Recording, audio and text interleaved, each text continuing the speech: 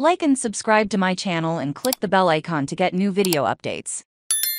Preview, Vasco da Gama vs Flamengo prediction, team news, lineup sports mole. One of the greatest rivalries in Brazilian football will take center stage on Monday, when Vasco da Gama and Flamengo meet at the O Clássico dos Milhões at the Maracanã. Vasco currently sits third from bottom with 6 points on their return to the Brasileiro Série A, who lost their last league game 2-0 at Fortaleza, while Mengão are seventh in the table after a 1-1 draw against Cruzeiro a week ago.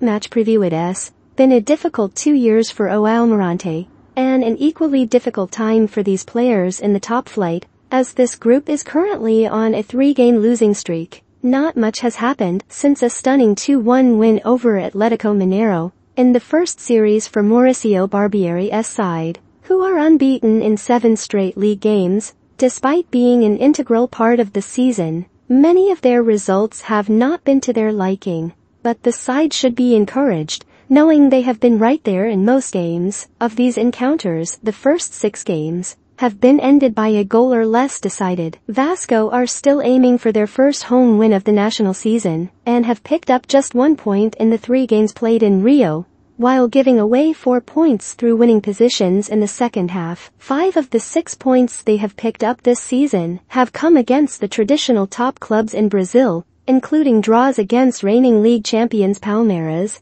and another against Fluminense. As you can imagine, for a side coming from deeper in the division, Barbieri have taken a rather passive approach, built around defending first and building from the back, although they often got bogged down at the bottom of the pitch and often tried to fend off enemy attacks. Fresh through the quarter-finals, Flamengo are in Thursday's Copa do Brasil, and have a chance to win back-to-back league games away from home for the first time of the season. Flamengo